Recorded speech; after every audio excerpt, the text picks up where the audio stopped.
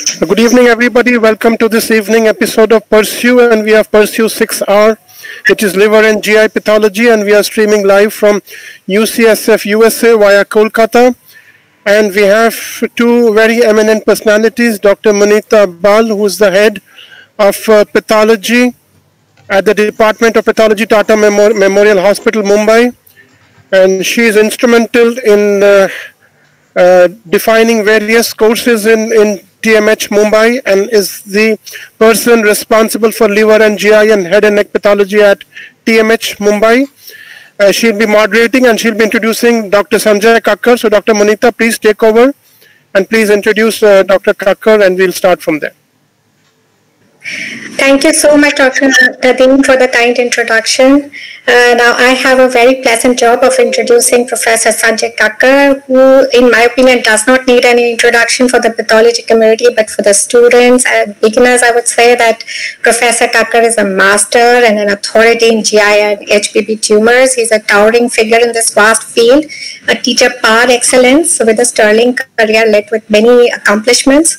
I'm very proud to say that he did his MD from PGI Chandigarh in 1994, and thereafter moved to the US, and now he is the chief of the GI HPB service in UCSF San Francisco.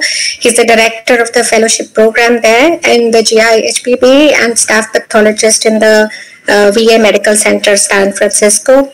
It will take me a whole day to go through his achievements. Suffice it to say that all the reporting protocols, guidelines that we follow religiously every day, he has been a part of them all. He's led them. He has been president of US GI Pathology Society, vice president of Hans Popper Society, member of the AJCC on GI and HPB, ICCR, HCC expert. He's a CAP Cancer Committee member. He's the lead author on all the colorectal and HPB protocols. So practically everything that we follow in GI has been led by him, or he's a part of it. And he's editorial board. He's on the editorial board of Human Pathology and World Journal of Hepatology, and has many international publications in top journals. And the best thing about him is his deep humility and his wonderful nature. So today I'm very excited to be listening to him and learning from him. So sir, please take the stage. It's all yours. Good evening, everyone, and thank you, Dr. Munita, for such a generous introduction. I thought you were introducing somebody else. And I would also like to thank Dr. Nadeem for inviting me. And those of you may not know, Nadeem is like my childhood friend, and not literally speaking, but we spent started our career in pathology together in PGI. And this is an excellent effort by Dr. Nadeem putting this series together and this resource out there in the internet for everybody to use. Okay, so let me get this figured out. Just press present now. Yeah. And then your entire screen, and then share the screen. Yeah.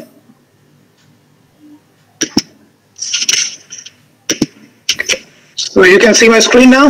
Yeah, we can see your screen. Yeah, it's on the way, yeah. Yes, yeah. We can see. It's there. Okay. All right. Please start. We're going to talk about some challenges in some selected liver tumors. You can divide this topic into some selected areas which are common problems in diagnosis of hepatocellular carcinoma, cholangiocarcinomas. At the well-differentiated end, HCCs have to be distinguished from adenomas and FNH and so on. And there are non-epithelial tumors which can also mimic HCCs or sometimes even cholangiocarcinomas. So this is the part one, and I'll be doing another session maybe a couple of months from now. And for this session, I'm going to focus on these three main areas. So in the beginning, we'll go very briefly through commonly used markers, and this is mainly for the workup of hepatocellular tumors. And this will be like a brief introduction into the advantages and some of the pitfalls of commonly used markers. And I will suggest a proposed algorithm, which is maybe not applicable in all cases, but it's helpful to think about liver tumors from that perspective. And then in the major portion of this session, we will go through case examples, and I'm going to focus on cases beyond HCC and cholangiocarcinomas today, and maybe in the next session we'll focus more on hepatocellular carcinomas and cholangiocarcinomas and some of their close differential diagnosis. So let's start with a brief review of the commonly used markers. So here is a list of 4 of the hepatocellular markers which are commonly used. And we are all familiar with HepAR1. It has high sensitivity and specificity for hepatocellular carcinomas. Some of the limitations to keep in mind are that a serous HCC and poorly differentiated HCC, the sensitivity of HepAR is lower. And in some of the adenocarcinomas, HepAR is known to be positive, especially in gastroesophageal and lung adenocarcinomas, and less commonly in a variety of others. So here's an example of a gastric adenocarcinoma, and you can see a diffuse, strong positive staining with HepAR. Now, arginase 1 is a urea cycle enzyme, and as we know, urea synthesis occurs only in the hepatocytes. So arginase is specific for hepatocellular differentiation. And the advantages of HepAR are that it has much higher sensitivity and specificity, including serous HCCs and poorly differentiated HCCs. No marker is perfect, so it can be negative in selected around 10% or so of HCCs, and rarely in other adenocarcinomas. I know that from discussions with people who practice a lot of liver pathology in India, I have found out that arginase 1 for some reason does not work that well in the Indian setting. And I'm not sure what exactly the reason for that is. And I do plan to get some of the arginase negative cases from there and just try them out here to see what might be the reason for the discrepancy, that there's much lower sensitivity. So you should keep that in mind when you're selecting hepatocellular markers for HCC. Here's a rare example of an intrahepatic cholangiocarcinoma. And you can see that the HepAR is, or the arginase 1 rather, is very strongly positive in the tumor cell. But this is quite a rare phenomenon, and in a vast majority of cholangiocarcinomas as well as other adenocarcinomas, arginase 1 is either negative or just shows some focal stain. We are familiar with glypican-3 as a marker that can be used for HCC. It's an oncofetal antigen. The advantage that it offers is that it is more sensitive in cases of serous HCC and poorly differentiated HCCs. And since it is an oncofetal antigen, it is not expressed in benign hepatocellular proliferations like adenomas and FNH. The downside of it is that it has a much lower sensitivity, perhaps less than 50% in well-differentiated HCCs. And the other thing to keep in mind is that glypican-3 is not really a hepatocellular marker. It's an oncofetal antigen, and it can be expressed in a wide variety of malignant tumors, especially in germ cell tumors. So here's a study which examined glypican-3 expression in more than 4,000 cases, and you can see a long list of tumors that can be positive for glypican-3. Hepatocellular carcinoma is still the most common, around 2/3 in this study, but then you can see a lot of other tumors. A lot of them don't enter the differential diagnosis of HCC, but some of the notable ones, you should keep in mind, like melanomas can be positive, and some of the adenocarcinomas can be positive. Virtually any malignant tumor can be positive. So you have to keep in mind that if you're making a diagnosis of HCC based only on glypican-3 staining, when other hepatocellular markers are negative, so you have to be very careful in that situation.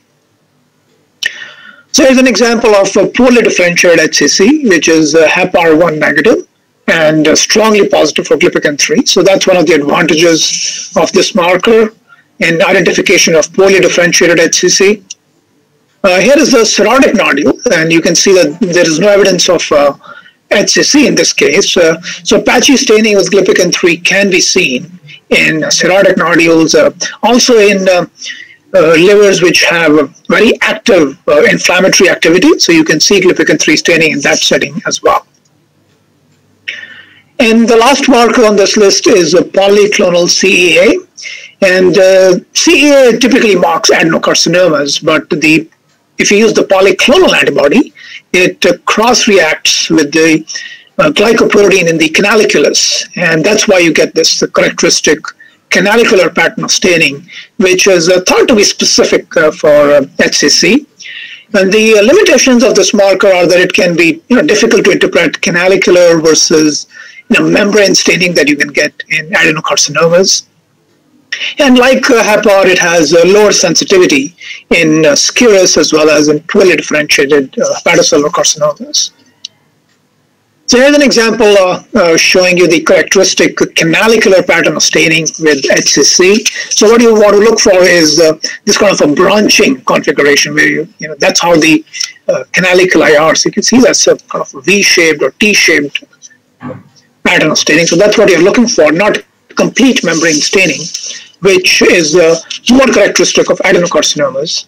And you can also see this kind of luminal accentuation with adenocarcinomas. And in some cases, it can be difficult to distinguish from canalicular pattern of staining. So that's why I think polyclonal CA is a useful marker, but probably not like a first-line marker for the diagnosis of HCC.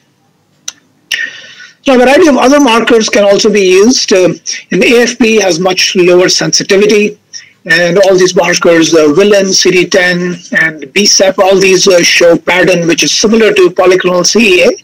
They have a canalicular pattern of staining.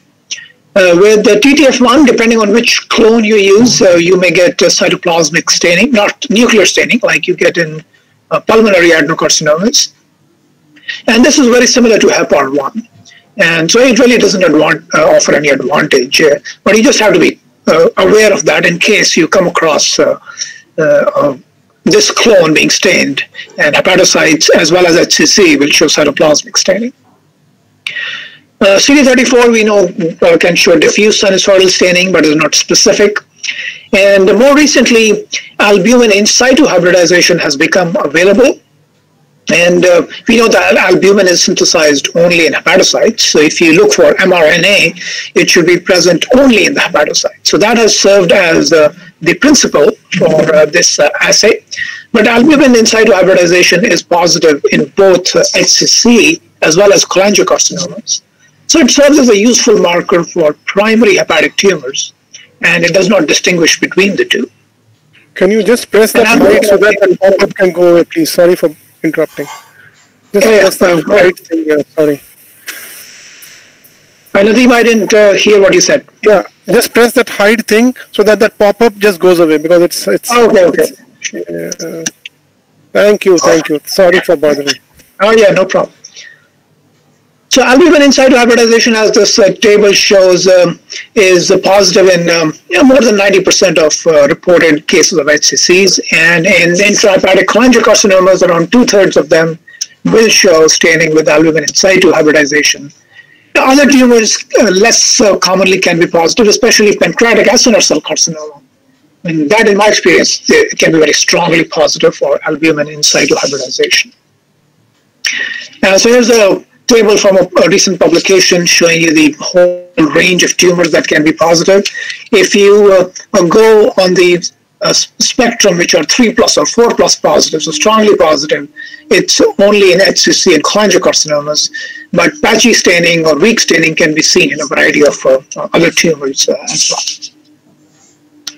So here's an example showing you the granular staining in HCCs with albumin in situ and intrahepatic cholangiocarcinomas, which they can be more diffuse as well, but I chose a case to show you because most cases will show this kind of more patchy but quite strong staining in the tumor cells.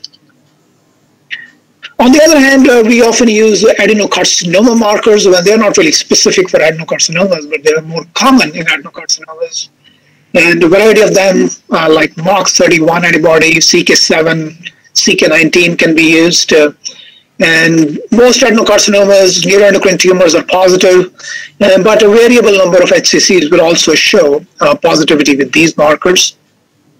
Pancytokeratin, if you use a cocktail which has been properly titrated, it will be positive in most of the hepatocellular carcinomas. So here's an example showing you hepatocellular carcinoma, which is showing MOC31 staining, and another example of HCC with the CK19 positivity. So this is seen around 10 to maybe 20% of HCCs, and CK19 positive HCCs have been associated with more aggressive clinical course. So with this background, let's examine a case to see some of the highlights or pitfalls rather of these immunohistochemical markers. You may have seen this case if you've seen one of my earlier presentations, and I really like this case because it really illustrates some of the limitations of these markers very well. So this is a 66-year-old who had a 6-centimeter liver mass on imaging. There was no other liver tumor, and you can see a small portion of non-neoplastic liver here. And here you have a tumor which is more compact. Other areas of the tumor had more fibrous stroma.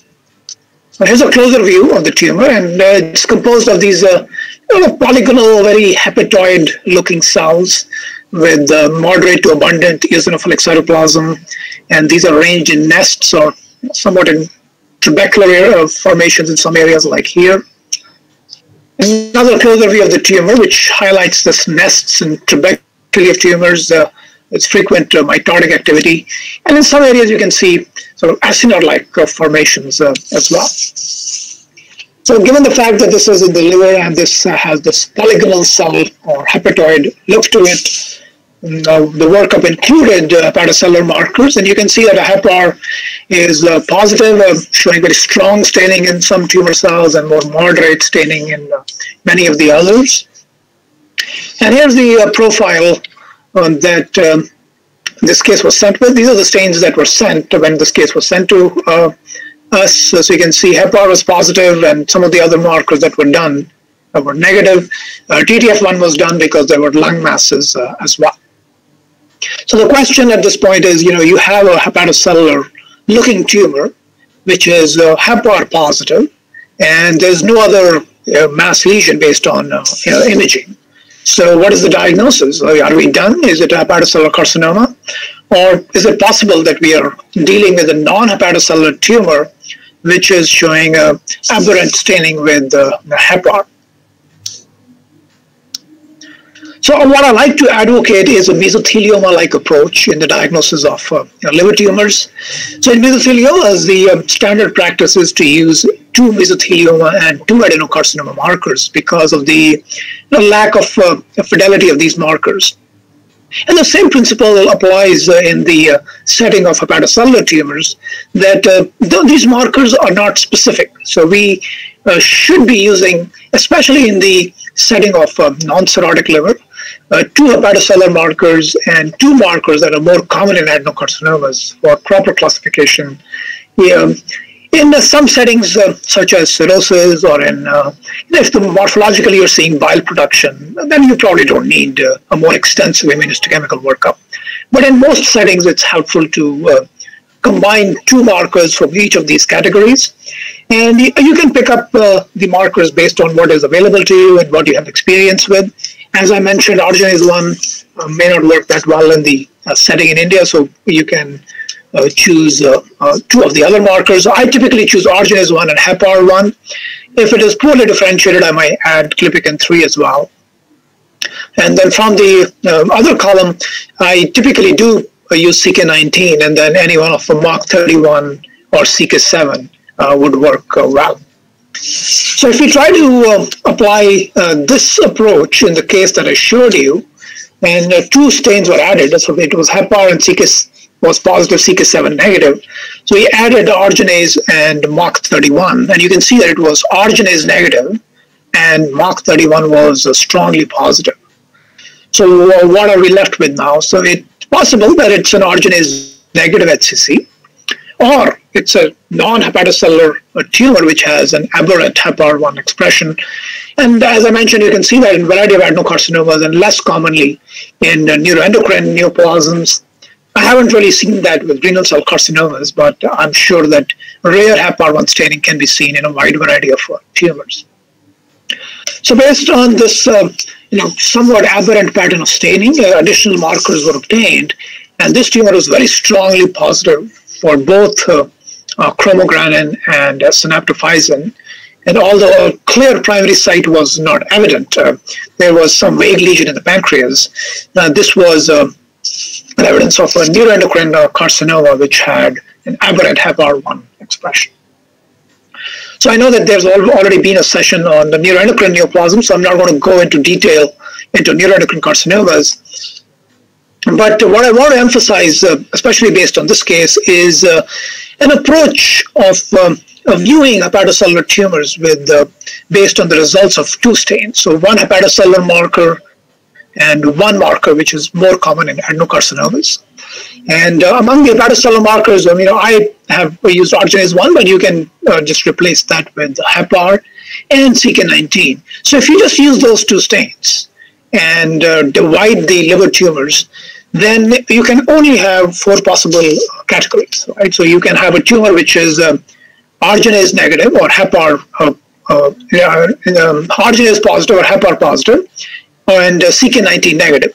And in that setting, it would be a hepatocellular carcinoma unless it is, clinical or radiologic findings are aberrant. So in vast majority of cases in group 1, we are dealing with HCC. So group 2 would be if it's negative for arginase and positive for CK19. And in a vast majority of cases, this would be likely a non-hepatocellular tumor adenocarcinoma. It could be a neuroendocrine, or it could be one of the other carcinomas, or it could be one of the hepatocellular carcinomas, which is arginase or HEPR negative, depending on which one you're using. So group 3 would be positive for both CK19 and arginase, and in a vast majority of cases, this would be a CK19 positive HCC. And then there is group 4, which will be negative for both arginase as well as CK19. And this is a very diverse group of tumors. And this is actually one of the most interesting group as well. And you can divide this group into 2 broad categories. So if you do a pan-cytokeratin stain, the arginase negative or HEPR negative and CK19 negative tumors will fall under kind of 2 categories. The keratin positive ones would still be HCCs and some of the other carcinomas which have kind of polygonal cell morphology, adenocarcinomas, neuroendocrine, renal cell carcinoma. Less commonly, urothelial and squamous cell carcinomas can metastasize to the liver. But it's the keratin negative category that you really have to be very careful about. These tumors can very closely resemble HCC morphologically. And if you don't think about it, these can easily be overlooked. So by dividing these tumors in the liver into these 4 groups, it can be very helpful in deciding which path you want to follow with additional workup, or if additional workup is even needed. So let's look at some of the examples illustrating this approach. And before I start doing that, I want to ask you this very important question. And I know we can't have feedback or polls, but I really want you to think. And if you want to be a good liver pathologist, you really have to be able to answer this question. And the question is, what do gnomes and elves have in common? So you might be thinking, like, what kind of crazy question is this? You've seen gnomes and elves in all kind of fairy tales, but what does this have to do with liver pathology? Well, gnomes and elves, the thing that they have in common are that they are great liver pathologists. And if you're not aware of this, I would refer you to this recent article that was published as a review of history of liver pathology. So there was an international liver pathology group that was formed, and that was like nearly 50 years back, with all the great names that we are familiar with from our textbooks. And they formed this group, and this group came to be known as the gnomes. And they would meet together and brainstorm about liver pathology, share cases with each other. And this was kind of a closed group. They were maybe a group of like 15 pathologists or so, and this was an international group. So the next generation of pathologists who came along, they were really inspired by the gnomes group, and they realized that they can't find entry into gnomes because they didn't want the gnomes group to become too big. So they formed a new group, and they called it the elves. And people who mentored me, they are all part of elves. One of my mentors, Linda Farrell, is part of the elves group, and they continued the tradition of meeting at regular intervals, sharing liver pathology cases, and publishing some review articles off and on as well. So I was talking one day, this was many years ago, with some of my liver pathology colleagues across the country, and we decided, we should also form a group. So we started thinking of names, like what names should we come up with. So we came up with a variety of different names, like goblins and so forth. But so, these are very benign-looking gnomes, elves. They sound very friendly. We have to sound a little more aggressive. So we came up with the name of gremlins, and so here's some of the names that you will recognize. So we formed this kind of informal study group to exchange ideas and to do some studies in liver pathology. And I encourage all of you to form such or similar groups with like-minded people. It really is very stimulating to have discussions with the friends and colleagues across the country about different ideas and how to pursue them. Okay, let's proceed with another case. So what I'll do is I'll maybe show you another 2 or 3 cases, and then I'll take a break and take some questions from you, and then we can keep going. So this is continuing on the theme that I started with of liver tumors which are going beyond HCC and cholangiocarcinoma. So this is a 35-year-old with a history of IV drug use. This patient died in a car accident, and the organs were being considered for transplant. And while this was being done, a 4-centimeter liver mass was noted by the surgeon and was sent for frozen section. And the pathologist who reviewed the case, so this is what the pathologist saw, that this was a tumor which had somewhat of a polygonal cell appearance. Maybe you can imagine some trabeculae here, and some moderate amount of cytoplasm, not much in terms of cytologic atypia. And here's a closer look at the tumor. So based on this, a diagnosis of hepatocellular adenoma was rendered at the frozen section. This was a young woman, and a variety of organs, including the liver, kidneys, heart, and I think even lungs, they were transplanted to multiple donors. And following that, a couple of days later, the permanent sections from the frozen came along, and then this is the permanent H&E section. So you can see somewhat similar features. So polygonal cells and mostly arranged in kind of sheets without any specific pattern. But then some of the areas started showing this necrosis.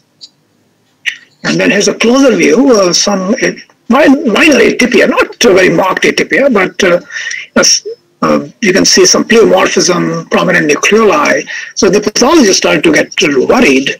And here's another view, there's a mitosis also. So at this point, the pathologist was worried that this might be hepatocellular carcinoma, and multiple organs had already been transplanted by this time. So the pathologist got a reticulin stain and was even more worried now, because you can see there's hardly any reticulin framework in this tumor. And then additional workup, the glutamine synthetase stain was obtained, and this stain is a good marker for beta-catenin activation. If you see diffuse and strong staining, as you're seeing in this case, it's a marker of beta-catenin activation, which you can see in hepatocellular carcinomas and in adenomas, which are considered to be high risk. So at this point, the pathologist was really worried that this might be a malignant tumor, and it had been already the organs had been transplanted already. So this is the point that the case was sent for consultation, and I got the case for review. So let's see what the additional workup showed. So the hepatocellular markers are actually all negative in this case, and even the pan-cytokeratin was negative.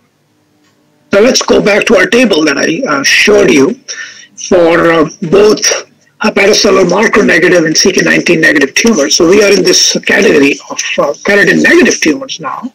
And a lot of these tumors are fairly ominous. If you have a melanoma and you have transplanted all the organs, that's very ominous. If you see some of the literature, there have been many horror stories of transplanted organs developing metastatic disease after occult disease that was not known at the time of death, and multiple organs have been transplanted. So you have to be very careful in the evaluation of frozen sections in such situations. Additional workup, although showed that this tumor was positive for HMB45 as well as smooth muscle markers, so smooth muscle actin was positive. And that clearly established the diagnosis of an epithelioid angiomyolipoma. So epithelioid angiomyolipoma can very closely resemble hepatocellular tumors because the epithelioid morphology resembles like epithelial tumor, and these tumors in the liver can often be monotypic. That is, the angio component or the lipo component may not be very clearly apparent. So some of the features that can help on H&E is that these tumor cells often have indistinct cell borders. You can see they are kind of merging into each other, and that's apparent even at low power. And you can see they kind of streaming look to it, which is different from epithelial tumors, which appear kind of more compact and more well delineated. And you can also see some spindling of the tumor cells. So this is a very common feature, even in epithelioid angiomyolipoma. If you see foci of extramedullary hematopoiesis, that can be helpful. It's a feature in some of these tumors. And sometimes you can get a collection of these foamy histiocytes in angiomyolipomas, which it's not a specific feature, but it can help you alert to this diagnosis. So once you think about it, the diagnosis is actually very straightforward because the immunohistochemistry is highly characteristic. It's keratin negative, and it is in the family of the perivascular epithelioid cell tumors or Pgimer. And these tumors characteristically show myomelanocytic differentiation. So you will see a positivity for melanocytic markers, HMB45 and so forth, as well as myogenic markers. And that's a very characteristic profile. Now, S100 is negative in these cases, so that helps in distinction from melanomas. And as I mentioned, keratin is negative as well. So in rare cases, you can see TFE3 positive. This is one of the more recent subtypes that has been reported for angiomyolipoma, but this is very rare. So I'm just mentioning it so that you are aware that a small subset will show translocations involving the TFE3 gene, and they can be positive immunohistochemically for TFE3. Now, what about benign versus malignant? As I mentioned in the case that I showed you, this patient had organs transplanted, multiple organs that had been transplanted. So should we be worried that angiomyolipoma case has been a source of organs for these multiple patients? So in a wide variety or wide majority of cases, these tumors are benign. I would say more than 95% of hepatic angiomyolipomas are benign. But the criteria for malignancy are not very well defined. The large size, atypia, necrosis, and so forth have been suggested, but none of them really pan out because a lot of these features are seen in tumors which behave in a benign fashion. Now, there's a study of 35 GI angiomyolipomas or Pgimer, which came up with these criteria for malignancy. But these are present in up to 1/4 of cases, even without metastasis. So cases which do not show malignant outcome can also show many of the features that define the malignant angiomyolipomas. In the case that I showed you, it had necrosis, but it was a small tumor. It did not have much in terms of atypia. So in all likelihood, the prognosis was that it's going to behave in a benign fashion, although there's no guarantee for that. And even perfectly benign-looking angiomyolipomas in the liver have been known to recur and metastasize.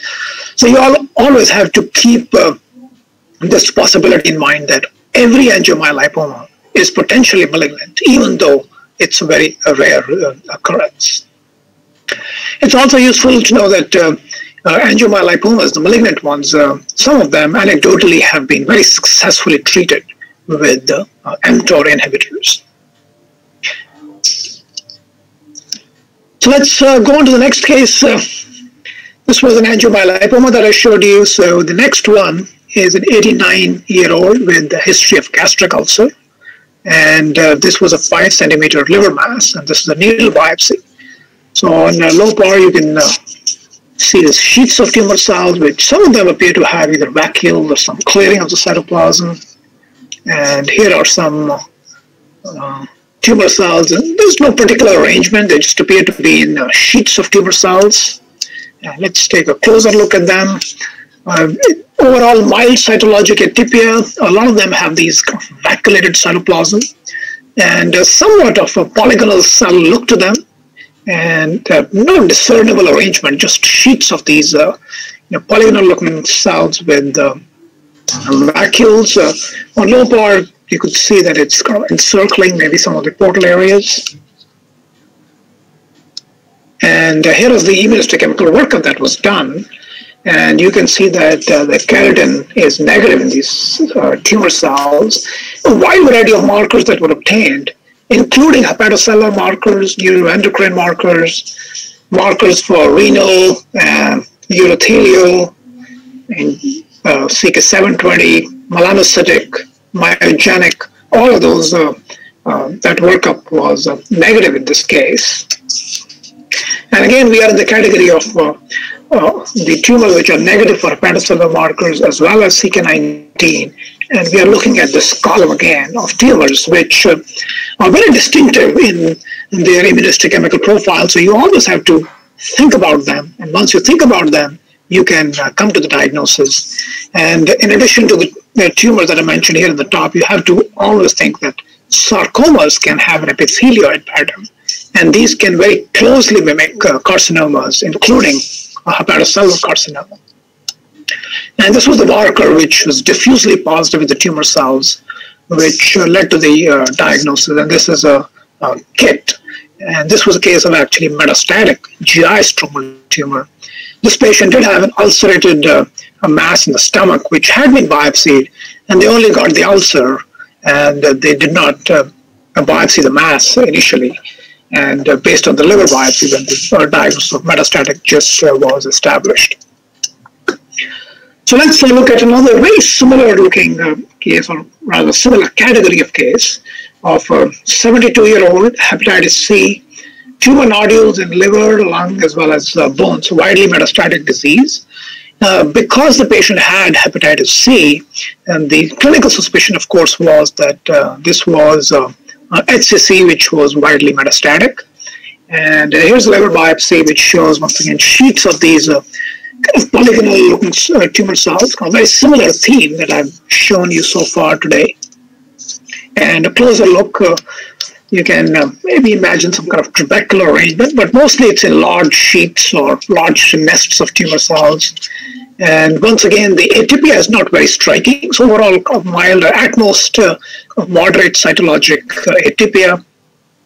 They do have a polygonal or hepatoid-like appearance, so this could easily be a hepatocellular carcinoma. And here's a reticulin stain that had been obtained, which shows that there's hardly any reticulin framework in this tumor. So the combination of this, as well as the history and the morphology, can easily lead you to believe that you're dealing with a hepatocellular carcinoma. But the workup for hepatocellular carcinoma was negative, and so was CK19. And once again, we are in this group of keratin-negative tumors, and further workup showed S100 as well as SOC-STAN positivity. So this was a case of metastatic melanoma in a patient who did have chronic liver disease, and further probing of the history did reveal that this patient had a remote history of a skin melanoma that was removed many years back. So melanomas can metastasize after several years, and you also always have to keep that possibility in mind. So I'm going to show you this case, and then I'll briefly stop and see if anybody has any questions or comments for discussion. So this is perhaps a case which I think most closely resembles HCC. This entity can be virtually indistinguishable from it. And this is a 62-year-old who had multiple liver and lung masses, and this is a liver biopsy, and you can see a tumor that has this broad nests and trabeculae, and morphology is very similar in terms of the theme that I've shown today, that you see these round to polygonal cells and these very wide trabeculae, sinusoid lined by these sinusoids. So you can easily be dealing with a hepatocellular carcinoma, or the uniform nature of tumor cells indicate that it could even be a neuroendocrine tumor. And let's look at what the workup showed. So all the markers for HCC were negative, and synaptophysin is what is shown here, that it was patchy positive, but it was pretty strong staining for synaptophysin in the tumor cells. The Ki67 proliferation index was 11%. And so the question at this point is that, are we dealing with a grade 2 neuroendocrine tumor, which is metastatic to the liver, or could it be a neoplasm which has neuroendocrine differentiation but is not a neuroendocrine tumor or neuroendocrine carcinoma, or are we dealing with altogether another tumor here? So once again, let's go back to our table. This case was not only negative for hepatocellular markers, but the keratin was also negative. And I showed you that the synaptophysin was positive, which is pointing towards neuroendocrine tumors, along with the morphologic appearance, which was very much like well-differentiated neuroendocrine tumors. But neuroendocrine tumors are almost always positive for pan-keratin. And you can see keratin negativity in neuroendocrine carcinomas, especially in a small subset of small cell neuroendocrine carcinomas. But in well-differentiated neuroendocrine tumors, it is unusual for keratin to be like totally negative. It was totally negative in this case. So if we now move to the keratin negative category, and we have to keep in mind that the synaptophysin was positive. So we have several tumors here, or more than one tumor here in this category, which can be synaptophysin positive. So let's look at some of the additional workup that was done in this case. And here is an inhibin stain, which is showing some patchy, weak to moderate staining, and very strong nuclear staining diffusely in the tumor cells with SF1, or steroidogenic factor 1. And this is a very characteristic finding that you see with the adrenocortical carcinomas. And the metastatic adrenocortical carcinoma of the liver, a few cases that I've seen, they are virtually indistinguishable from HCC.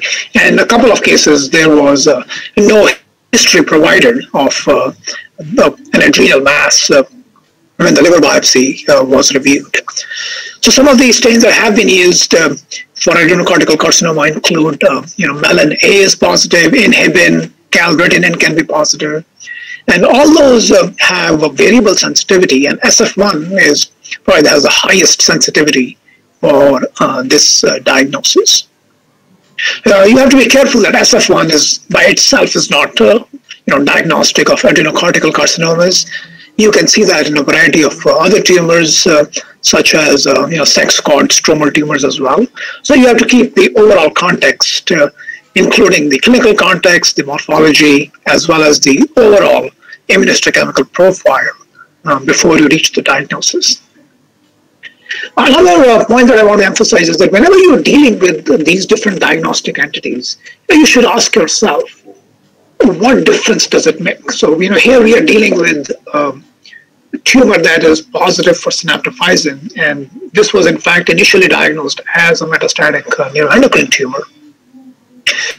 So the question that you should always be asking in these different diagnostic considerations is like, what difference does it make? What is the impact? So whether you call it neuroendocrine tumor or adrenocortical carcinoma, how is it going to make any difference for the patient? So here's how it will matter. So adrenocortical carcinomas, vast majority of them have spread beyond the adrenal diagnosis, and the treatment is very different than neuroendocrine tumors. So you can have, the typical chemotherapy that is used is mitotane, which is directed against the hormones that are secreted, and this chemotherapeutic drug combination.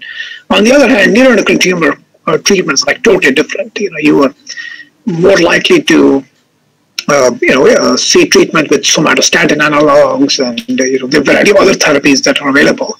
But this chemotherapeutic regime is are not used for neuroendocrine tumors. Okay, let's do this case, and then I will stop for some questions, because this is sort of related to the case that we were just looking at.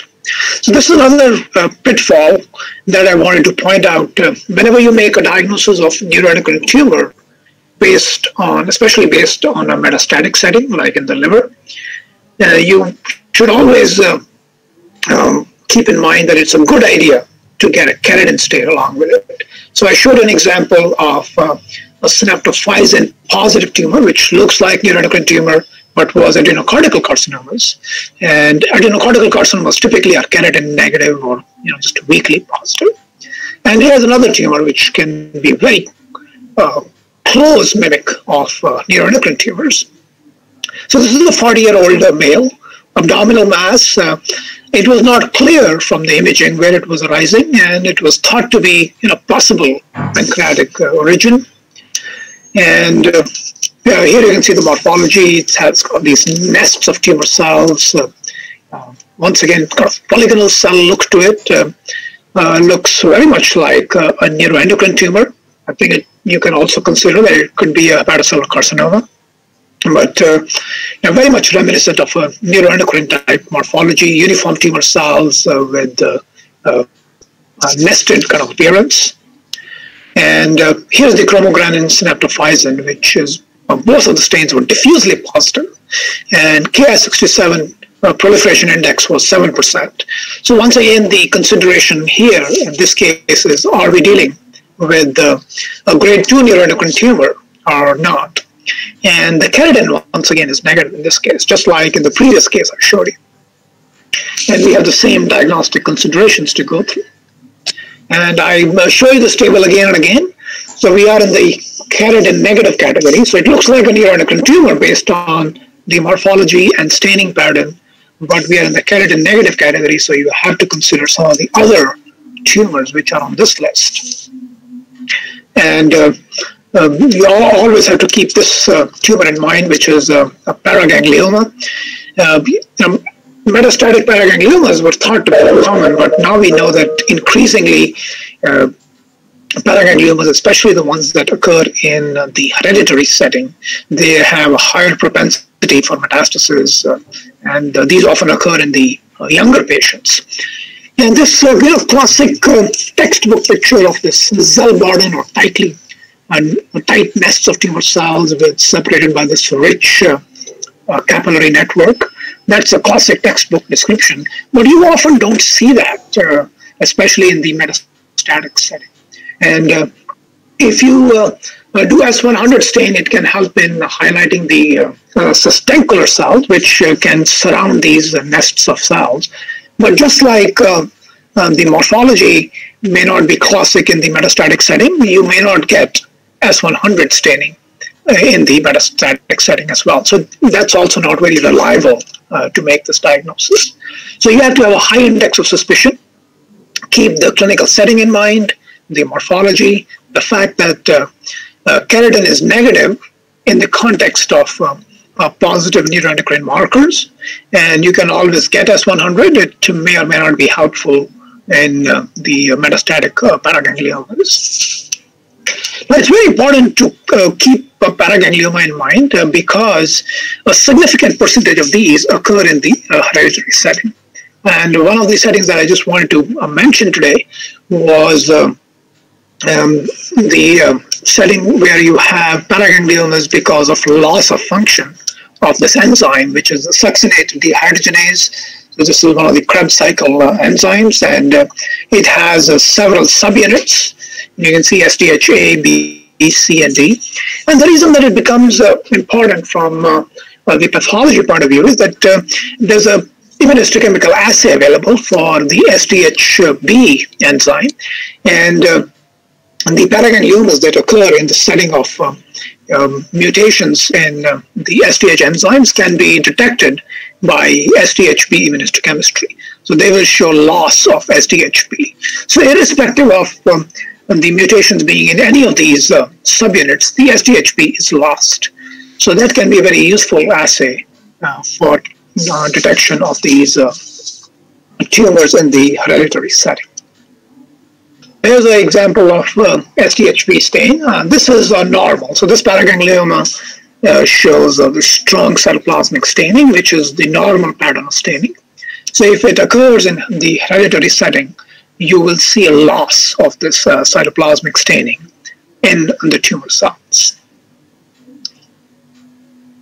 So once again, let's examine from the treatment point of view, like why is it important to distinguish paragangliomas and neuroendocrine tumors? And once again, the reason is that the treatment that's offered is very different in both the cases. So for metastatic or unresectable paragangliomas, the chemotherapy that is used is this combination is different than what's used in neuroendocrine tumors, and more recently, a more targeted therapy which stops the it targets the production of hormones by the tumor cells has been approved by the FDA. I'm not sure whether it's fully established as a standard protocol, but I think this is used in cases which are refractory to treatment. On the other hand, metastatic neuroendocrine tumors, as we talked about, are treated with a variety of modalities, but not by the chemotherapy or the options that are used in paragangliomas. So I've highlighted several tumors that are keratin negative and can resemble either HCCs or neuroendocrine tumors. And if you keep them in mind, the diagnosis is not that difficult because they have very characteristic immunohistochemical profiles. So before I go to the next case, let me pause and see if you have any questions. I was told that you can unmute to ask the question, or if there's anything on the chat. Okay. Can I come in here? Yes, go ahead, Vanita.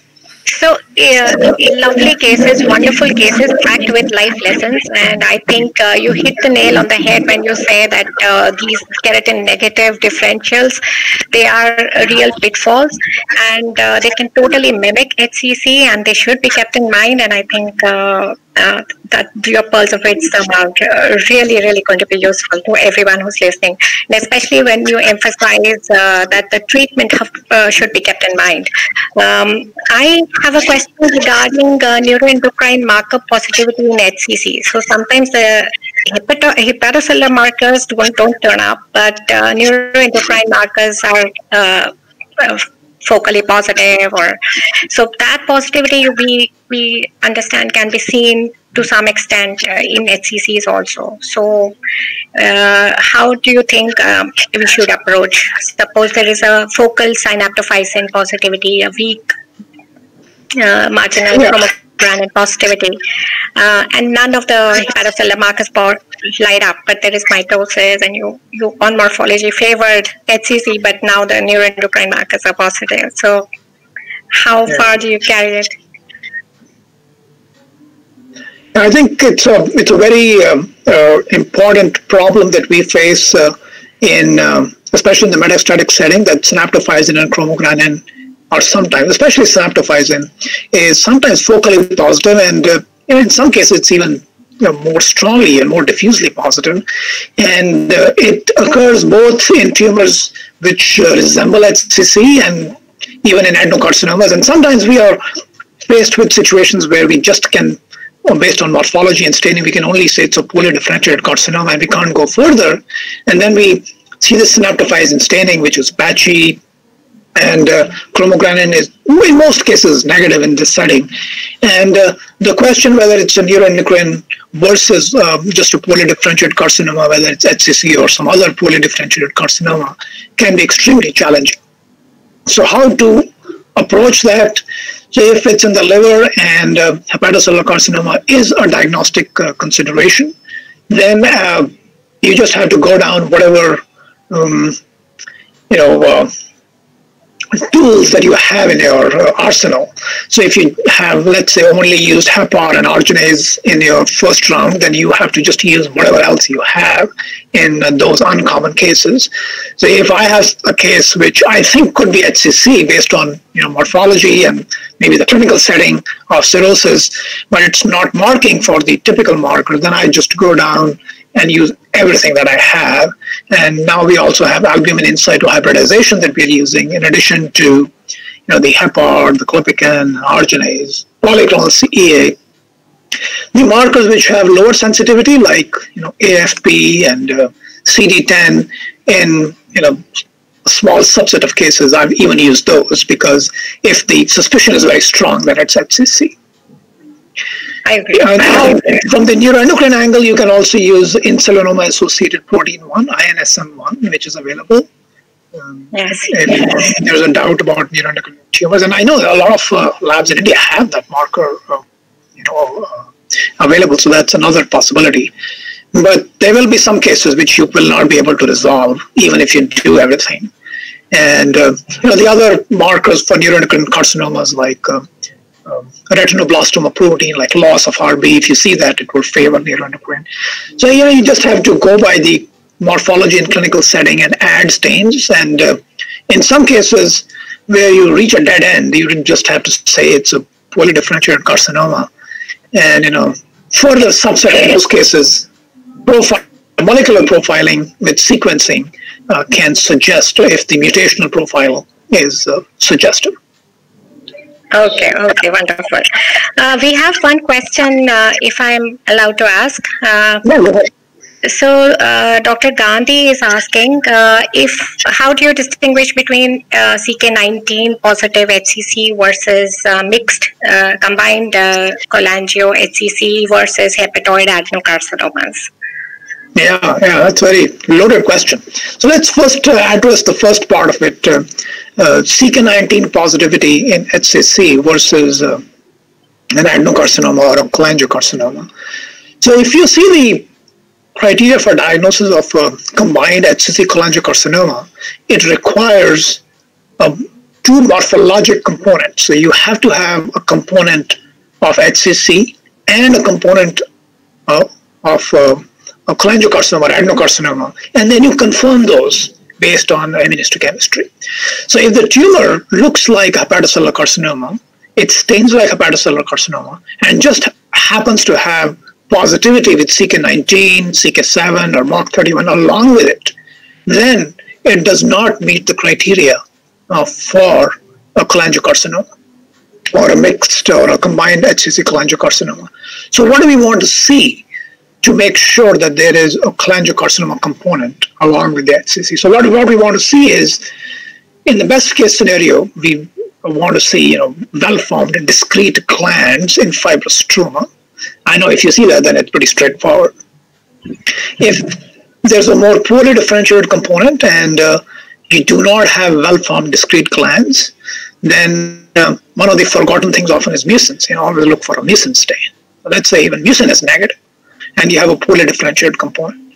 Then what we would like to see is a CK19 or CK7 strongly positive and negativity for hepatocellular markers in that component.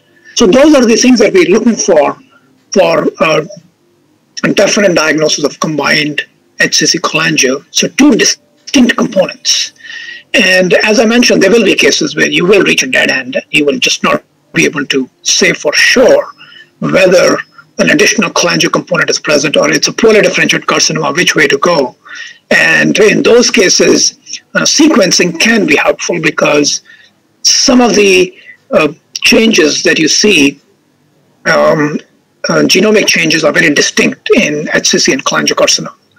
Like the mutations in the beta-catenin or TERT promoter mutations are very characteristic of HCCs, while in cholangiocarcinoma you see a variety of very typical mutations like IDH and FGFR2 fusion and so on. So if you have characteristic abnormalities, that can help. And the second thing, so do you think combined is now more in the category of HCC only? So does it, because molecularly, usually it shares molecular profile with HCC, the combined HCC cholangio. So do you think it fits more with, and we need not break our heads with CK19 positive stem cell HCC versus poorly differentiated combined? Yeah, so you can view it from two different angles. So one is the angle of pathogenesis of how the tumor is, where is the cholangiocarcinoma coming from. So in those, from that angle, it's possible that the cholangiocarcinoma arises as transdifferentiation from HCCs. But from a practical point of view, you have to distinguish those because, as I mentioned earlier, the treatment is what's important. The treatment for, if you have a cholangiocarcinoma component, whether it's just cholangiocarcinoma or as a part of HCC cholangiocarcinoma, and the treatment is very different.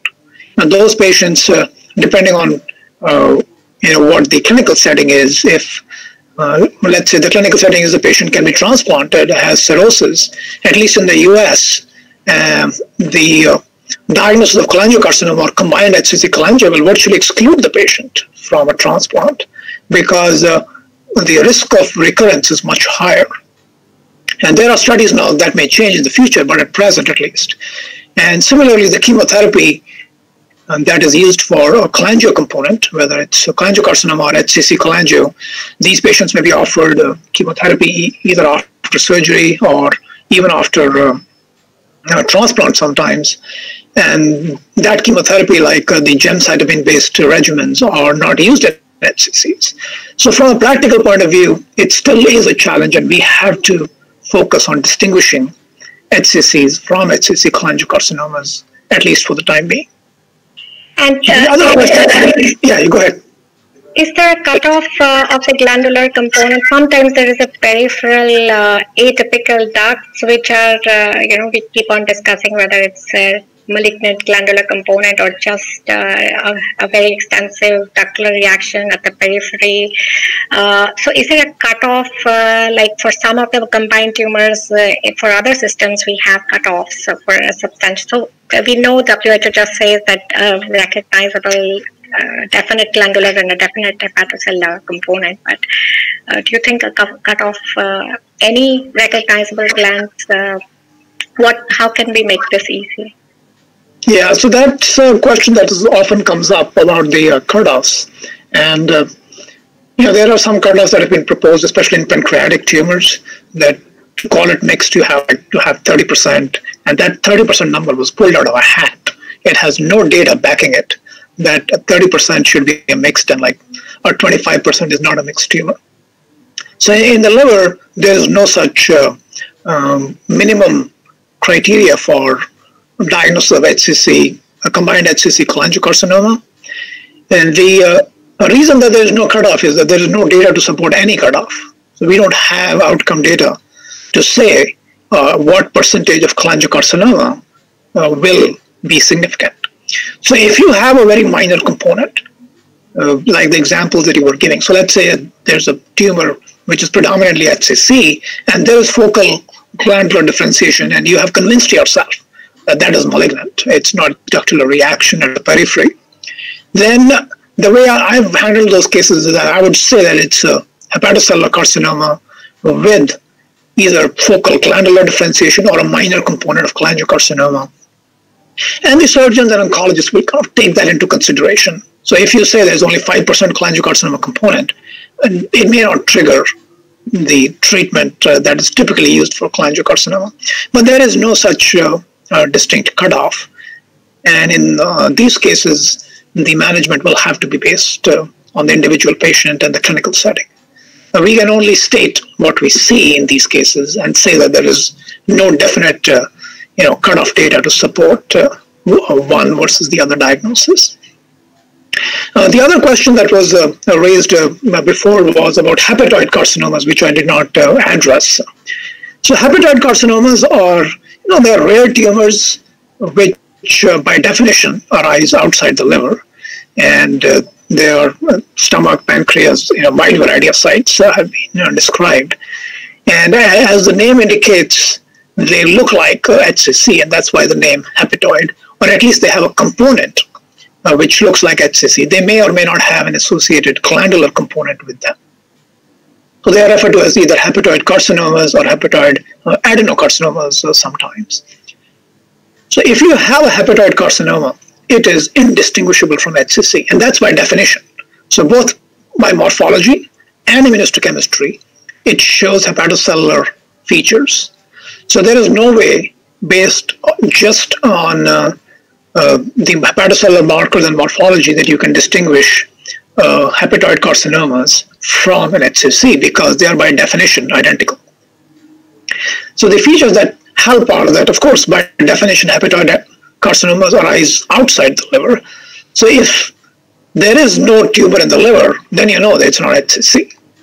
And it's in rare instances when you have a hepatoid carcinomas which can metastasize to liver, that's extremely rare, but it can happen. And in those cases, this difficulty may arise. I've had a couple of cases in which the primary tumor, the hepatoid carcinoma, was in the colon, and those tumors showed very strong staining for CDX2, which is not a definite for the diagnosis, but with all the other context, it favored that it was a hepatoid carcinoma. But in general, it has to be a diagnosis based with a combination of clinical features, the setting. If you have a large gastric mass, even if it is metastasized to the liver, if you have 2 or 3 liver nodules and a large gastric mass, then it's most likely that it's a hepatoid carcinoma from the stomach and not an HCC which metastasized to the stomach. So you just have to keep the clinical context in mind to make this diagnosis. Great, wonderful. Okay, so shall I proceed? Sure. Okay. So I talked to you about a variety of tumors which are keratin negative, and we also saw neuroendocrine marker positive tumors like adrenocortical and paragangliomas, which are keratin negative. So to wrap up that discussion, let me show you this case, which is a 64-year-old with a liver biopsy. And the imaging also showed that there was a 3-centimeter pancreatic tumor, and that was thought to be the primary site, and liver was thought to be the metastasis. And here you have the tumor, low power view. You can see there's abundant fibrous stroma in some portions. Here you can see these very well delineated nests of cells, maybe even some acinar or glandular-like configurations. And here's a closer view of the tumor cells, showing this kind of nested, you can say, trabecular appearance in some places, and they have this moderate to abundant cytoplasm. Once again, that kind of polygonal cell look to them, and you can consider, based on this morphology, that this could be a neuroendocrine tumor, and synaptophysin and chromogranin were negative, or both patchy positive rather, and there was a pancreatic mass, so this could be a metastatic pancreatic neuroendocrine tumor. The hepatocellular markers were negative in this case, and as opposed to the other cases that we were seeing, the keratin is positive here. So we are not in the keratin negative, but keratin positive category, and markers of neuroendocrine differentiation being positive in this case. And then this stain was done, which actually gave us the correct diagnosis. This is not a neuroendocrine tumor. This is trypsin stain, and this was a metastatic acinar cell carcinoma. This is another tumor that you should keep in mind when you see a positive staining for neuroendocrine markers. In a vast majority of cases, synaptophysin and chromogranin are only focally positive. So, less than a third of the tumor cells will typically be positive in acinar cell carcinoma. But they can morphologically very closely resemble neuroendocrine tumors. So if you pay attention to the morphology, you may be able to see some of the tumor cells which have this granular cytoplasm, and these are the zymogen granules. And if you do a PASD, they will highlight these granules. But the PASD may not be very sensitive for this, and it's trypsin or chymotrypsin that should be obtained to make this diagnosis. In the metastatic setting especially, you may not have a prominent acinar architecture. It may be more nested and sheet-like. One of the very typical features in acinar cell carcinomas that you'll read, especially in textbooks, is that it has very large prominent nucleoli, which is true in most of the cases. And it is said that the nucleoli are so big that if you stare at them, they almost stare back at you. And the feature to keep in mind is that prominent nucleoli may not always be very clearly apparent, especially in metastasis. In fact, a few cases that I've seen in the last couple of years, none of them had the classic acinar cell prominent nucleoli in the metastatic setting. And as I mentioned, it's the trypsin and chymotrypsin that makes the diagnosis. So once again, you may ask the question, like, what's the importance of making this diagnosis as opposed to that of a metastatic neuroendocrine tumor? Well, acinar cell carcinomas have much more aggressive clinical course than well-differentiated neuroendocrine tumors. And the treatment in acinar cell carcinomas is just like a ductal adenocarcinoma, so the same chemotherapy is used. So the treatment is very different from neuroendocrine tumors. In terms of the molecular profile, around 10 to 20% of acinar cell carcinomas will show fusions or indels in the BRAF gene. And this is not the typical BRAF V600E mutation that you get in a wide variety of tumors. You get that in colon cancers and thyroid tumors and a variety of other settings. That's a hotspot mutation, but that's not what you get in acinar cell carcinomas. You get this BRAF fusion. In fact, I had a case in which an large abdominal mass was biopsied, and it just showed kind of the morphology would resemble neuroendocrine tumors, but it was much more atypical, and the acinar cell carcinoma was actually not even thought about in that case till it was sequenced. And once the BRAF abnormalities were noted, then trypsin and chymotrypsin were done, and they were diffusely positive in those tumors. So sometimes it's the other way around, that now the molecular profiling is giving us clues on how to work up tumors that don't show your classic features. Okay, let's deviate a little bit and look at a slightly different category of tumors.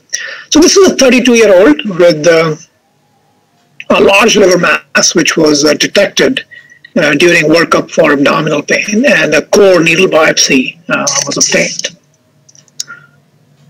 So here is a portion of the liver biopsy, and here you can see just some ductal reaction, mostly benign liver parenchyma with some just reactive changes. So this was around half of the biopsy showed these features, and here's the other half, which showed this. The low par view showed this, tumor which has this prominent fibromyxoid stroma, and you can see that the tumor cells are kind of encircling and entrapping the portal tract here. And here's a closer view showing you these individual tumor cells. You can see at this magnification that they have these large hyperchromatic appearing nuclei and somewhat spindle to epithelioid kind of morphology. And you can see abundant the fibromyxoid stroma here. So here's a closer view of the tumor cells. You can see some of them have slightly eccentric nuclei. Some of them are more elongated, around 2 ovals, kind of a mixed morphology in a myxoid stroma. And here there appears to be a vacuole in a tumor cell as well.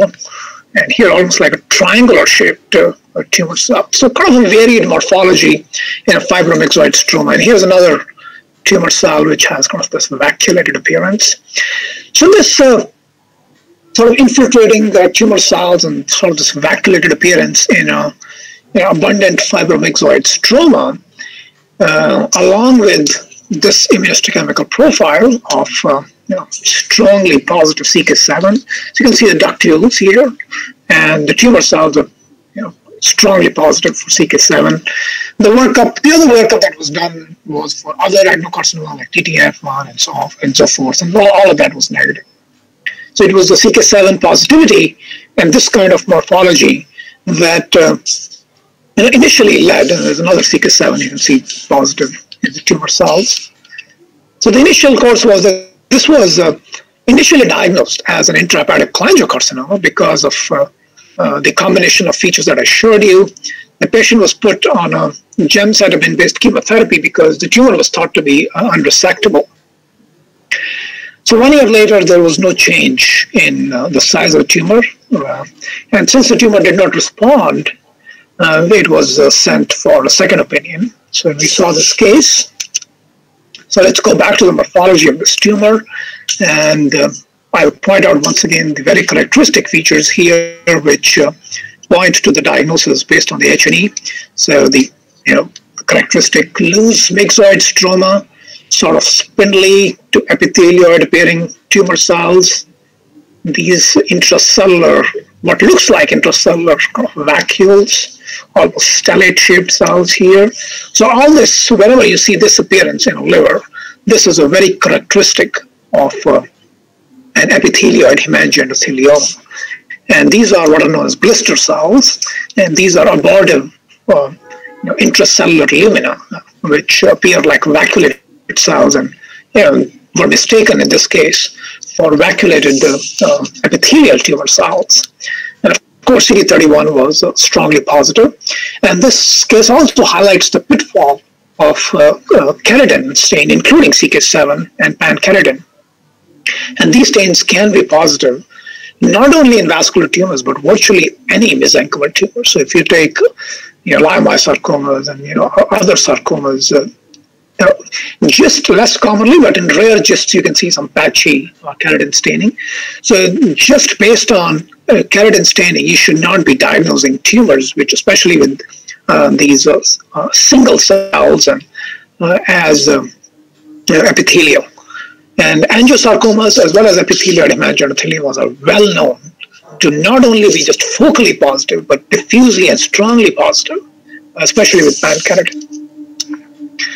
The clues to the diagnosis of epithelioid hemangioendothelioma are its zonation, which may not always be apparent, especially in a needle biopsy. But if you have a resection, the zonation is very characteristic. So you see a myxoid hypocellular stroma in the center with very few tumor cells. And as you go away from the center, it becomes more and more cellular with infiltrating cords of cells, with blister cells like I showed you. And then at the periphery, you see that the tumor cells are infiltrating along the sinusoids in the adjacent liver. So this zonation is a very characteristic feature of this tumor. Now, this tumor recently has been shown to have some very typical translocations. So the two of them are listed here. The first one is far more common. And what it leads to is overexpression of this CAMTA1 protein. And immunohistochemistry for CAMTA1 is available, and that can help in challenging cases to establish the diagnosis of this tumor. And the second translocation is much less common. And in these tumors, you have overexpression of TFP3. So here's an example of an epithelioid hemangioendothelioma. And you can see that these infiltrating cords of tumor cells, abundant stroma here. And this is a CAMTA1 stain, which is showing strong nuclear staining. So this can be very helpful in, especially if you have small biopsies or more limited tumor, you have strong keratin staining.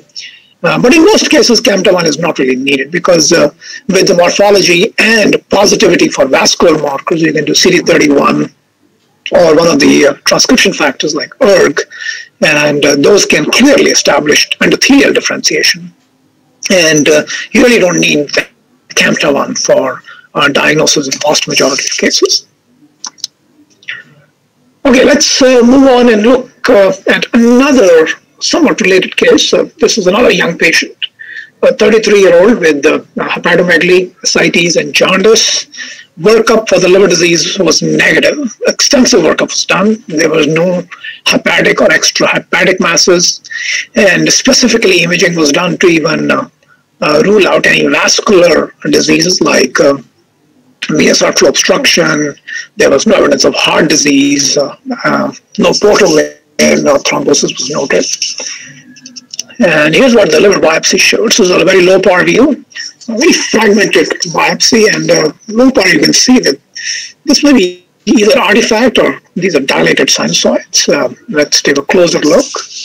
And I remind you of the history that there was no liver mass on imaging. So here is a closer view of these. It was a very fragmented kind of biopsy.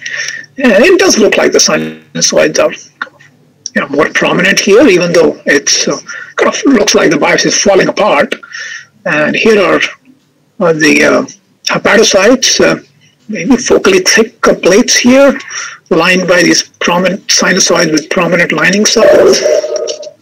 Here's another view of the liver biopsy showing you the identical features. There's a bile duct, so there were portal tracts. So we knew it was not HCC just based on the fact that portal tracts were present throughout the biopsy, and very wide sinusoids here. I'm just going to show you this is the same view showing the same features, wider sinusoids, prominent lining cells here.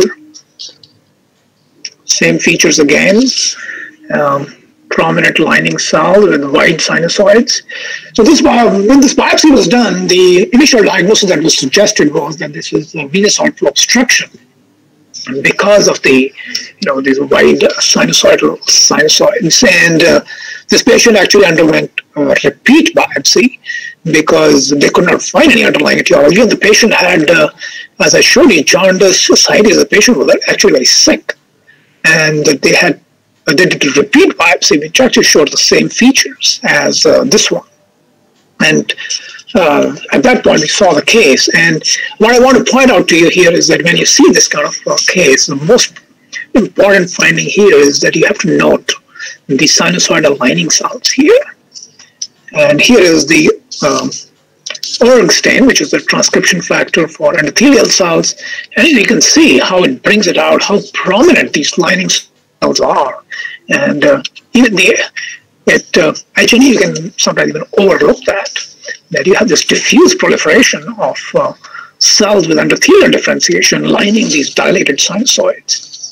And Ki67 shows that a very high proliferation rate, virtually all of them are positive in Ki67. And even P53 is highlighting nearly all of those tumor cells with strong staining. So this is a vascular tumor, and it's strongly positive for P53 with Ki67. And this is one of the patterns that's very well known with the angiosarcoma that can be easily overlooked on the biopsy. And on the imaging, you may not see a distinct mass in around 20% of the cases.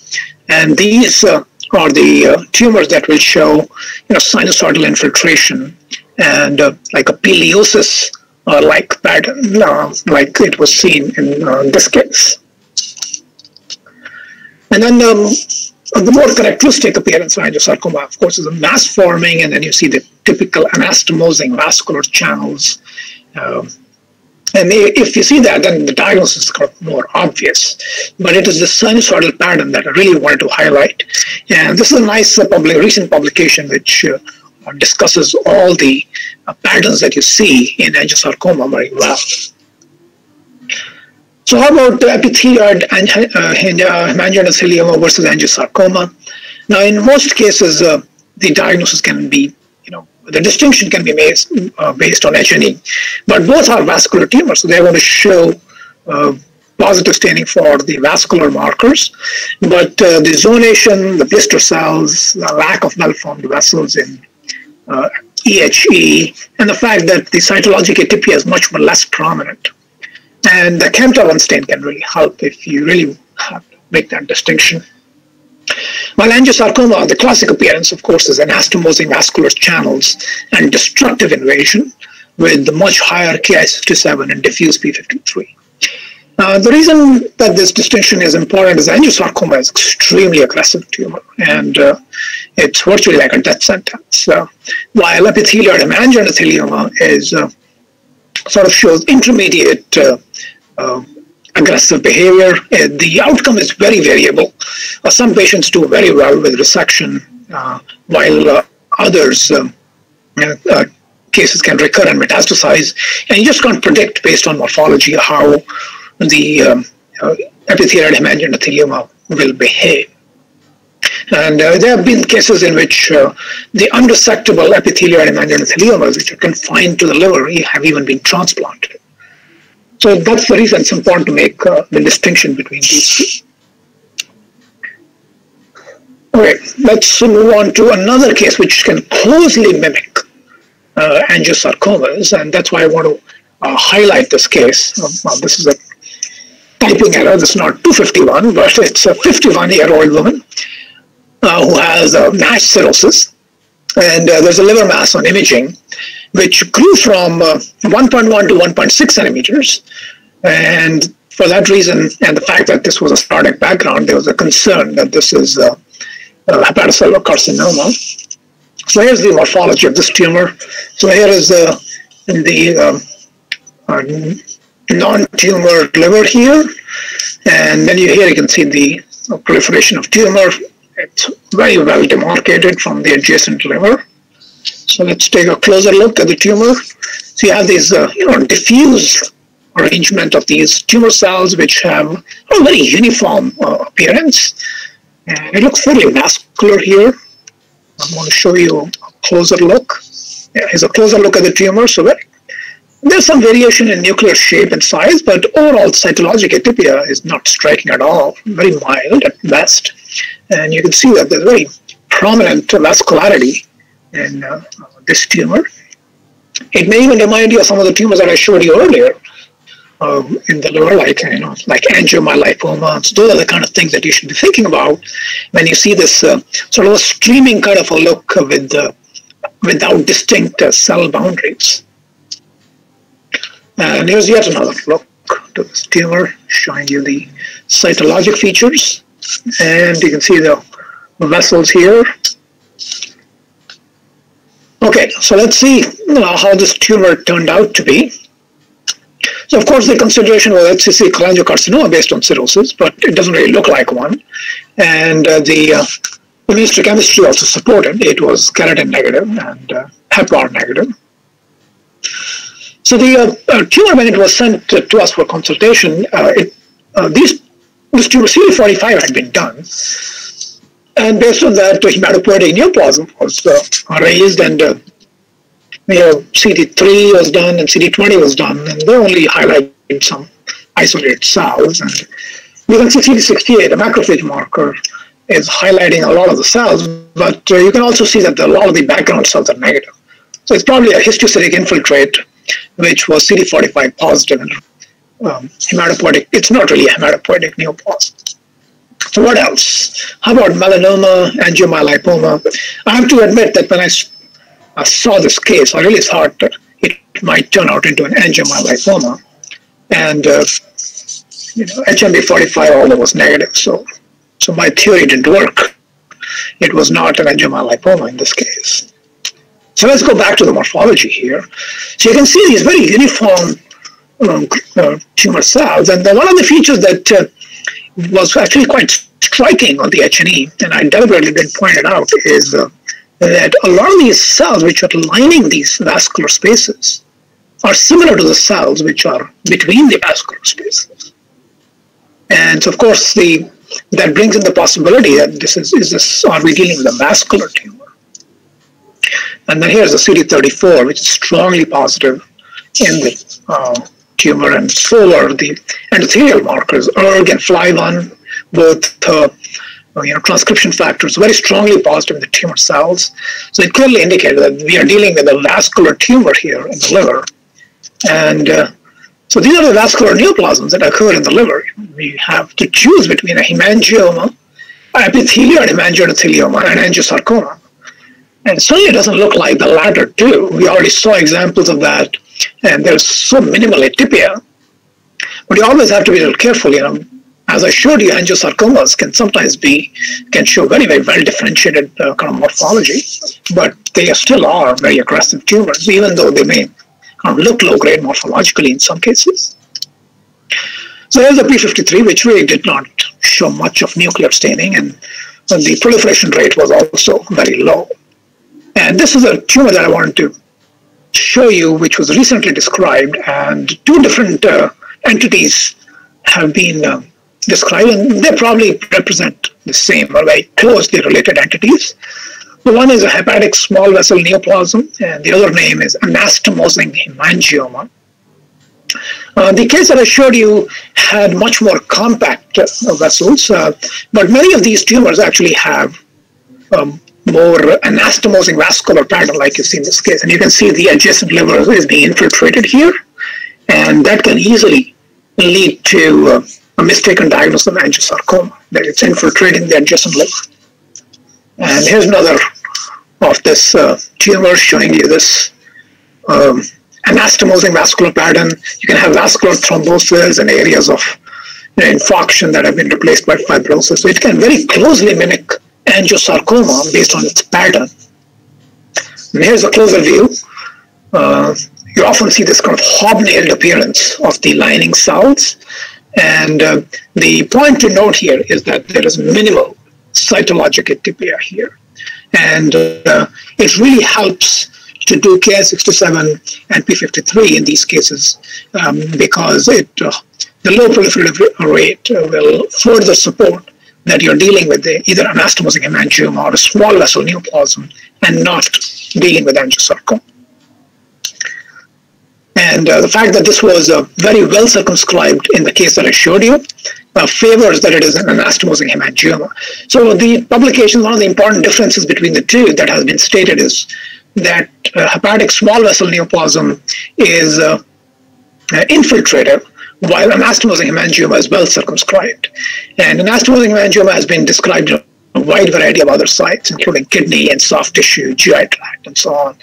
And hepatic small vessel neoplasm is probably very closely related, if not the same tumor. But keep in mind that you have a benign vascular tumor which can have an infiltrative pattern like you see in angiosarcomas.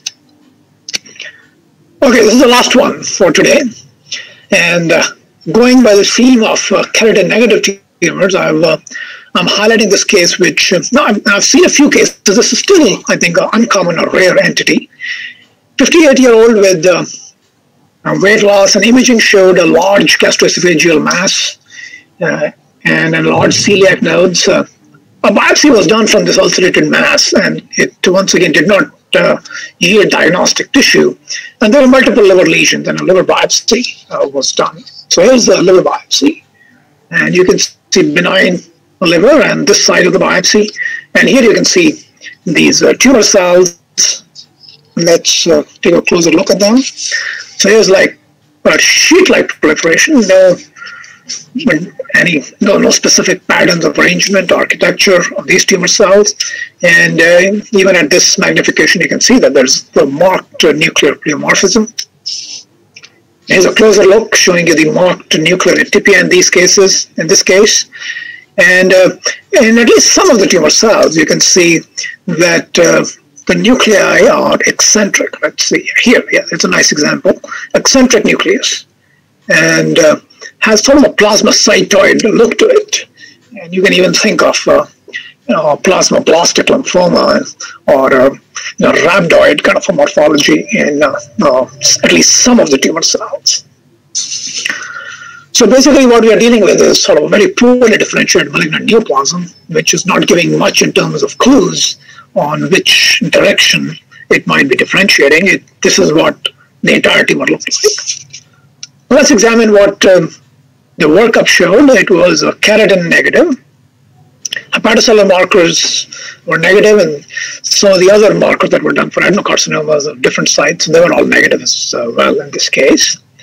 And MOC31, you can see there was some patchy membrane staining, which suggested that it could be an adenocarcinoma. And we know that there was a gastroesophageal large mass, which was the possible primary site, which also went along with the fact that this could be an adenocarcinoma, but it didn't really have any glandular differentiation. And even the keratin was negative, which was unusual.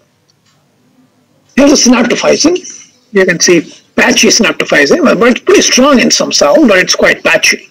And as Dr. Monita raised the possibility earlier, you always are wondering, are we dealing with neuroendocrine tumor here or not? The chromogranin is negative, and I'm not showing you here, but even the INSM1 was done, and that was negative.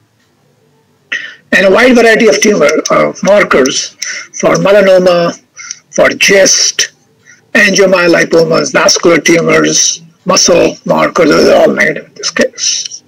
So basically, we're dealing with a very poorly differentiated malignant neoplasm. And I actually didn't put it here, but EMA was focally positive. So are we dealing with a neuroendocrine carcinoma? Synaptophysin positivity kind of favors that, but the morphology doesn't kind of favor it. And even the RB was intact in this case. Could it be adenocarcinoma? It could be MOC31 positivity, primarily in the GE junction. And CKIM negativity is kind of unusual. Pan-keratin totally negative in such tumors is a little unusual. So here is what I wanted to show you in this case, and that is a loss of a SMARC-A4. And you can see the nuclear staining in the background stroma, some endothelial cells, maybe some lymphocytes, but it's totally negative in the tumor cells. So what is SMARC-A4? So this is a part of chromatin remodeling complex, and I'm not going to go into detail. I'm myself not really an expert on this, of the chromatin remodeling with SWE SNF components. This is actually a very complex biology involved on how chromatin is remodeled based on a variety of components. I have listed only a few of them here. And mutations or loss of function which could occur because of methylation in one or more of these components can lead to a loss of chromatin remodeling, which plays a very important role in differentiation. And that's why a lot of these tumors tend to have this kind of undifferentiated look to it. So what are the common components of this complex? So some of them you're familiar with, SMARC-B1 or INI1. So we know that this has been very well described with proximal type epithelial sarcoma, a wide variety of other tumors, soft tissue tumors as well. And SMARC-A4, which was lost in this case, also known as BRG1. So it's kind of confusing, all these acronyms and then many synonyms for each acronym. But what I want to point out is that the loss of one or more of these components has been described in poorly differentiated or undifferentiated carcinomas in the GI tract at many sites. And I've particularly seen many cases now in the gastroesophageal region, but they've been described in the intestine and the colon as well. And this is not really any novel entity. It's just a poorly differentiated or undifferentiated carcinoma, which now we are finding out that the underlying molecular mechanism of it may be that it's a loss of one of these components. So the importance of knowing this is that these can show patchy synaptophysin, like I showed you, and these can be mistaken for neuroendocrine neoplasm. So that's important to keep in mind. Now this case was keratin negative, but a vast majority of them do show some focal keratin staining, but on a biopsy, you may or may not have it. So kind of a mixed morphology, maybe spindle, some cases can be rhabdoid, but not all cases are rhabdoid. You would think with INI loss, the case may be rhabdoid, but some of them actually don't have rhabdoid morphology. And the variable staining can be seen with a wide variety of markers. Vimentin is usually positive, so that can lead you down the wrong path, that this is not an epithelial tumor. And these have uniform poor outcome. So once again, I want to emphasize that a loss of these components is not really specific for carcinomas of these sites. They are seen in a wide variety of tumors, soft tissue tumors, carcinomas at other sites. And there's no specific treatment for this, at least not yet. And I think the only importance of knowing this is not to mistake this for non-epithelial tumors, especially given the fact that keratin can only be focally positive or even negative in some cases. So you can always get an EMA, which is positive in some of the keratin negative cases, like in this example. So this is something to keep in mind whenever you are dealing with undifferentiated or poorly differentiated carcinoma, which may have arisen in the GI tract. All right, so I want to close with the story, and I've been fascinated with liver pathology, and it's not surprising that this fascination actually dates back to prehistoric times when human beings, when they were hunters, they were fascinated by liver even at that time. And this is a very interesting story where four guys were hiking with their dog in a small place called Lascaux in France, and their dog got lost. So while they were looking for their dog, they stumbled upon these caves, which had these prehistoric paintings dating back many thousands of years. And as you can see in this picture here, that there's a large liver that has been depicted here. So even the prehistoric humans, you can imagine their fascination when they opened these animals or killed them, and that they saw this large red beefy organ occupying the abdomen. And it's no surprise that liver was thought to be the soul, or the seat of the soul of the body for many centuries. And as we learned more and more about the biology, we have learned now that the liver has lost its central importance as being the soul of the body to maybe the heart or even the brain. But I think the fascination with the liver continues, both in art, in architecture, in popular culture, in history. And I'll just give you a couple of examples from the Indian context. I really didn't know what liver is called in Hindi, so I just looked it up. So these are how the words which mean liver, and kaleja or jigar are words that you often associate in the language with courage. So you can see that there's fascination of positive association with the liver, even in the language. And for those of you who are fans of cinema, you would of course remember these famous lines which were penned by Gulzar for this movie Omkara. Says that the liver is full of fire. So the liver continues to capture the fascination, and I hope it captures your fascination too, and you enjoy liver pathology as much as I do. So thank you again, and I'm around if there are any more questions. Thank you, Dr. Kakar. We can see how much you love and are passionate about liver, and I thank you for sharing such excellent questions. There are such excellent cases. There are some questions regarding the clinical practice at your center, whether you get liver tissue in HCC patients which are straightforward on radiology. Say it again, I'm sorry, I missed the question. So the question is whether in your clinical practice at your center, do you get liver tissue in the HCC patients which are straightforward? Oh, okay. So as we know, the guidelines from both the European and the US societies are that, especially in cirrhotic liver, if you have classic imaging, you do not need a liver biopsy to make the diagnosis. So our hepatologists here typically do not biopsy in cirrhotic liver unless there are atypical imaging findings. So most of the cases that we are getting are not classic. But this is a very long discussion, and I think that the practice should change. And there's a lot of editorials in hepatology, and there's a back and forth editorials also on whether liver biopsy should be done.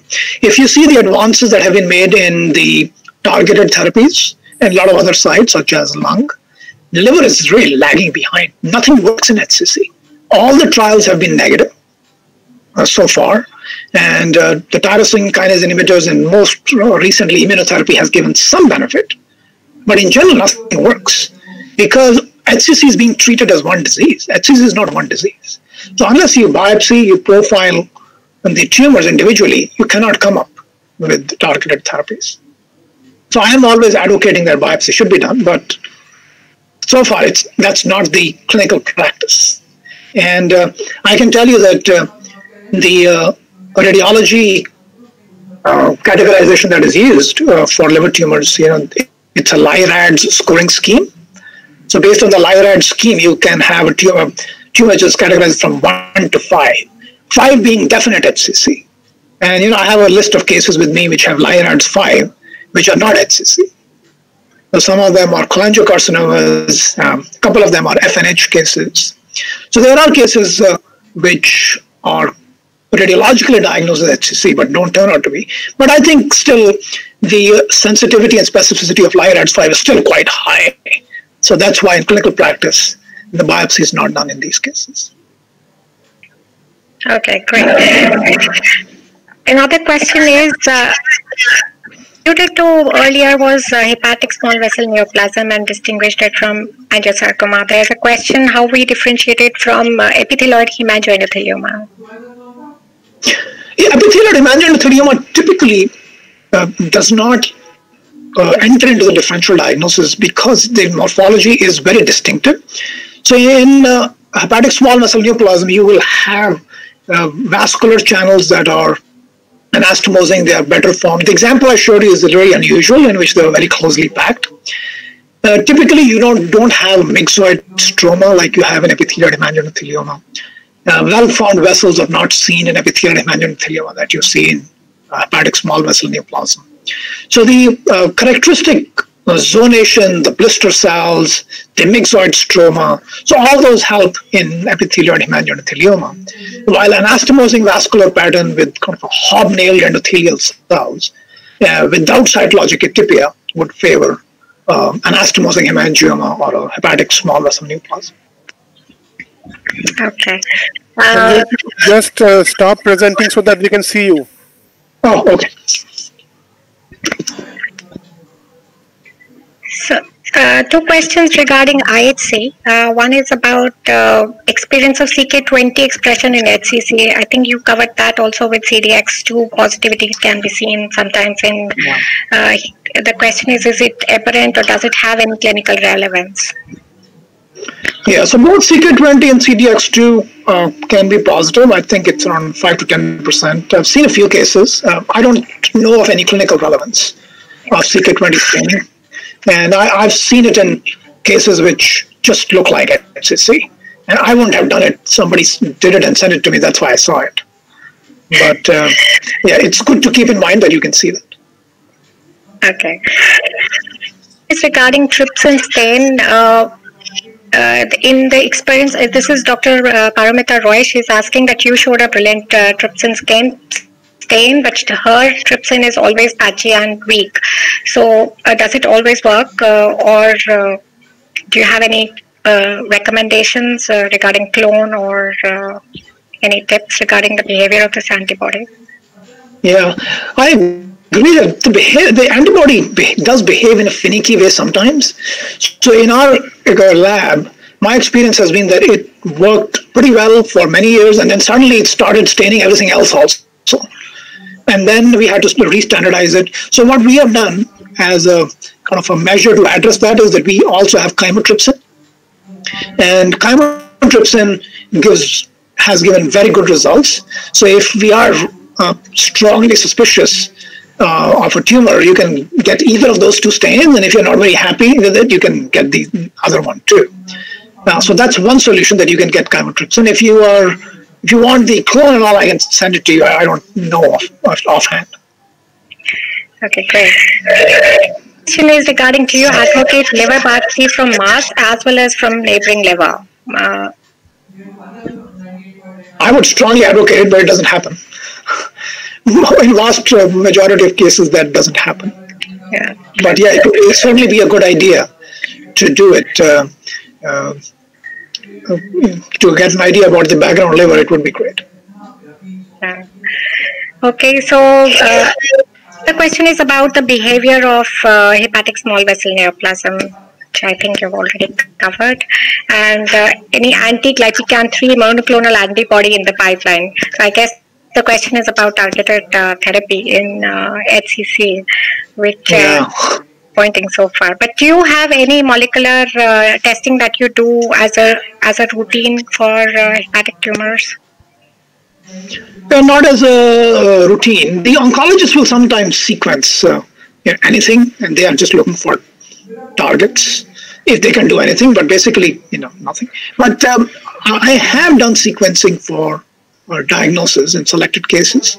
So if it's a poorly differentiated tumor in a cirrhotic liver, and if I'm not sure, even after doing all the immunohistochemistry, whether it's HCC or cholangiocarcinoma, and I know that there will be treatment implications. So I have sequenced those cases. And similarly, at the benign end of the spectrum, if you're not sure whether it's an adenoma or HCC, and in some cases it can have an implication. If it's going to be resected anyway, then there's no need to do molecular analysis. But if it's a biopsy and patient is either refusing treatment or there are multiple lesions and it will impact treatment, then those I have sequenced. And it can be helpful if you see beta-catenin mutations or TERT promoter mutations, it can be helpful in that setting. Brilliant. Those are the questions that we had. Thank you so much. I wish we could go on and on. I enjoyed all your cases, and they were packed with pearls of wisdom and really very useful and things that everybody should watch out for and not take HCC for granted or lightly. Thank you so much, Dr. Kakar, and I hope to see you again sometime on this platform. And thank you, Dr. Nadeem. Over to you. Thank you so much, both of you, Dr. Manita and Dr. Kakar Sanjay. We'll be going to sleep, and he has to work whole day.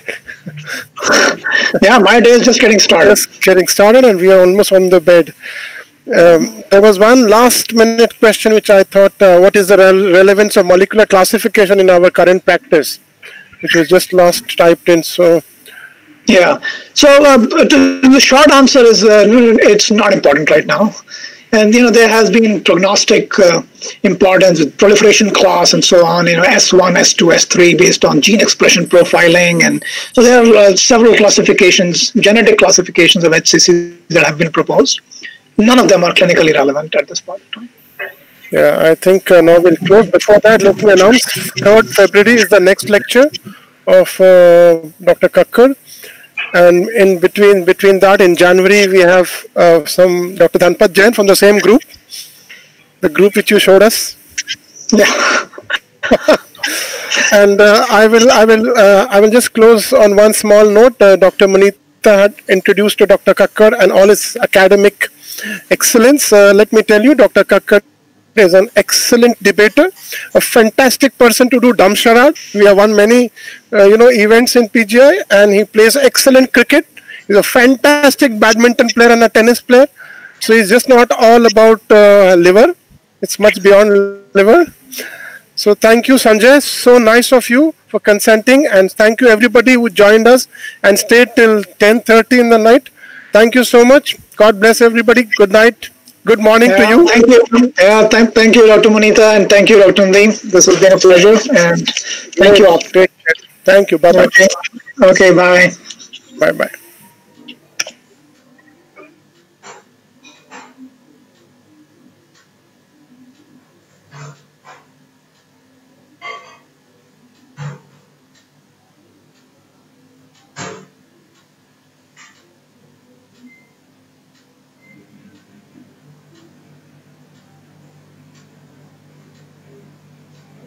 Yeah.